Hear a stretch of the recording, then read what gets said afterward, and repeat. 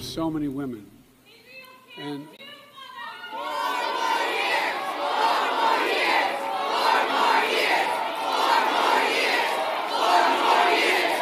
we're going to have this going to go on for a while.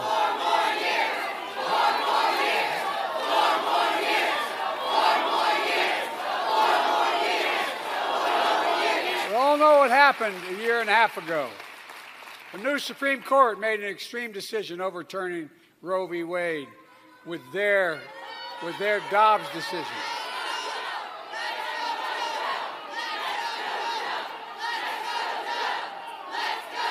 Disruptions like these are becoming the norm wherever the president goes, as the death toll in Gaza climbs. And even though his supporters attempted to drown out the protests with chants of 4 more years and "Let's go, Joe," you can tell Biden is getting increasingly frustrated by them.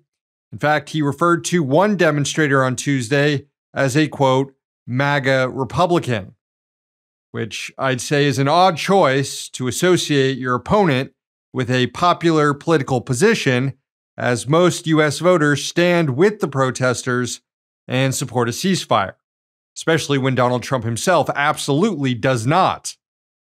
Although it would not surprise me at all if Trump cynically deploys the Genocide Joe moniker at some point this year. Biden's support for Israel's shock campaign in Gaza could face another major test by the end of the week, when, according to news reports in South Africa, a decision is expected to come down from the International Court of Justice, which is considering charges that Israel is committing a genocide against the Palestinian people.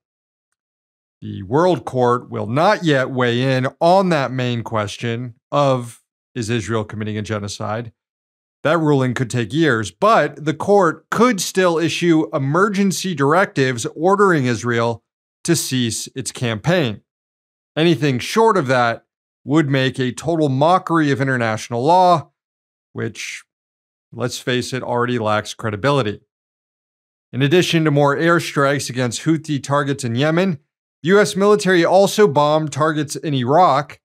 The Pentagon claimed that the bombings targeted so-called Iranian-backed militias that had launched attacks on U.S. bases in the region.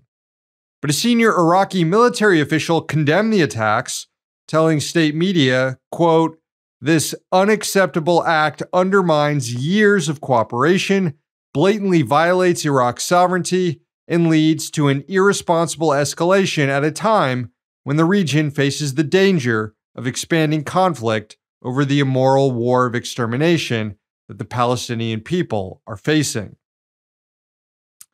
Also on Tuesday, UN Secretary General Antonio Guterres told the UN Security Council that regional escalation has, quote, now become a reality, and he urged governments to, quote, step back from the brink. Hey, thanks for watching. Hit the subscribe button so you don't miss any of our new videos. Also, if you want to see Means Morning News in its complete form, not just the clips we post here, head on over to Means TV and get access to all our new episodes and our entire backlog, plus tons of other great movies and original TV shows.